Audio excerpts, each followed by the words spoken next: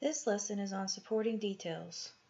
Supporting details are the sentences in the paragraph that add to your main idea. You can also think of them as your proof or evidence for your main idea. For example, say I tell you that I have 3 dogs. Most people are going to have questions about those 3 dogs. Prove it.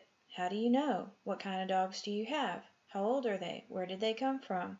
These are all the questions that I may be asked. I need to anticipate those as a writer and back them up in my paragraph with facts and details. So as I'm writing my paragraph, I want to add sentences that explain, describe, define, and clarify my main idea. Now let's look at an example paragraph. The main idea in this paragraph is we have 3 dogs. The author supported this idea with the following sentences.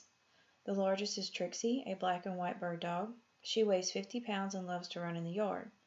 Our medium-sized dog is Livy. She is a white and tan corgi. She weighs 12 pounds. The smallest is our Chihuahua Sophia. She is white and tan and weighs 4 pounds.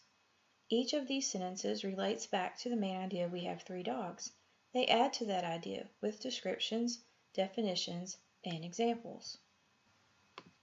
An important reminder is that all of the supporting sentences must match the main idea. So I would not want to stop and add sentences to this paragraph about dogs by mentioning my chickens, what kind of chickens I have, or my cat. Those would be their own paragraphs with their own evidence and examples.